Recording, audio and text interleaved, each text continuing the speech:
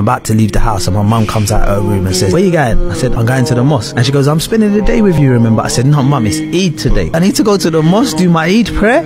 When I finish Eid, I'll be back in like an hour. Then we spend the day. It'll be 8 in the morning. So no, I know it's Eid. I got my headscarf and coming to the mosque. Alright, and then my sister comes out her room. Yeah, bruv, and me, I got my headscarf. Me and mum went and got some yesterday. No way. I said, what? So I made a call to my friend who's married with a wife, and I say, bro, instead of going to the local mosque in Streatham, we're going to Regent's Park Mosque. My mum's coming. I need her to see the bigness. I need her to see the beauty, the dome, and loads of people. I need her to see the environment. I said, come, bring your wife so that she could take my mum into the women's section. And she's like, no problem, no problem. Well, your mum wants to come. I said, yeah, she wants to come to the mosque. We drive to Regent's Park Mosque. My mum knows his wife anyway, and then she goes, okay, hi, come, yeah, let's go into the women's section. So the whole time I'm praying, I was thinking, wow, my mum's here, this is mad. And then we finished the prayer, and I say to my friend, phone your wife and see if they're if they're okay. And she goes, yeah, they're good. They're like, I told her she doesn't have to pray, she can just watch. But she said, nah, I pray. You think I don't believe in God? Why am I going to watch people pray? I'm praying too. And your mum was a Muslim at this point? No, she's not Muslim. So they prayed. I said, wicked, that's a start. I said, okay, call back and see if they're ready now. I went in the bookshop. I thought, let me buy them a gift,